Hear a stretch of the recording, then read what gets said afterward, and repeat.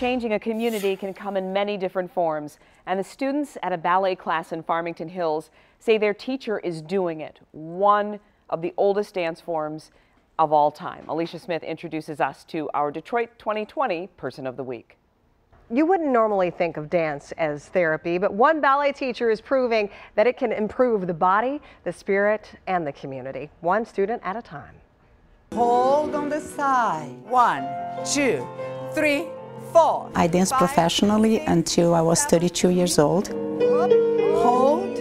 For Christina Kammeler, life, dance, students, and family are almost impossible to separate. After I had my daughter, I decided to stop dancing professionally, and I was looking for a job. Keep the leg light. That's when a dance substitute teaching job turned into a new purpose. On the way, I was thinking, oh my God, you know, I am like a professional dancer, and I'm going to teach adults.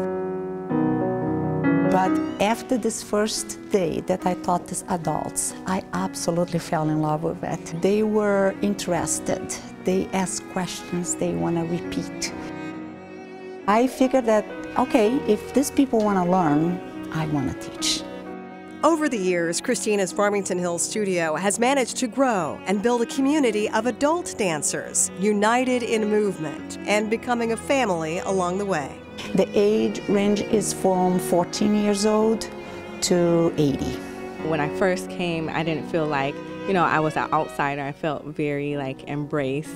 This lady that started with me 7 or 8 years ago at the age of 65 then, she's 73 now? Okay.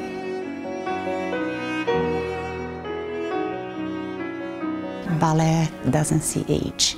Especially in here, everybody comes to work and do whatever they can do the best they can do. For Melissa Rona, who suffers from epilepsy, ballet is both therapeutic and a challenge. And it's Christina's class and fellow students that have helped the 19-year-old stretch her talent into a professional dance career. This has really become like a second home. I'm here 4 or 5 days a week, and it's the first studio that's ever really felt safe. For some in the school, the mission may be to become a world-class dancer. She brings out the best in you, both as a person and a dancer. While for others, it may just be to just keep dancing. For Christina Kammeler, the mission is clear. I really want these people to learn. I really want them to be happy.